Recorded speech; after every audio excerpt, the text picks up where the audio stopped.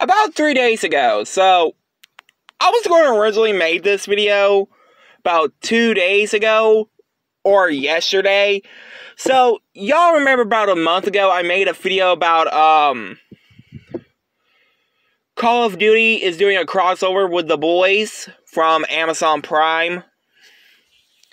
So, we got actual characters from The Boys in the game. I was like, no! Man, I really want to see Homelander in Mortal Kombat 1. But hey, who knows?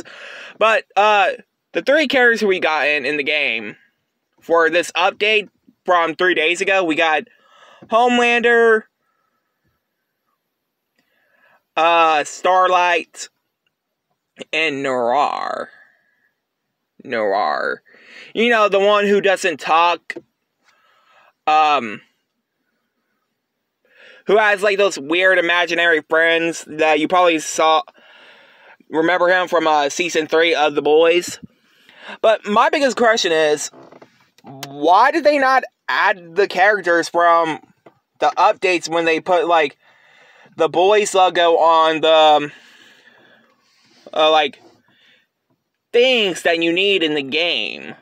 Like, you get what I'm getting this at. But yes, they also did a crossover with Crash Bandicoot, like, 2 weeks ago, just a week after, the new Crash Team Rumble game came out 3 weeks ago. But, anyway, guys, are you guys playing the Boys update on Call of Duty,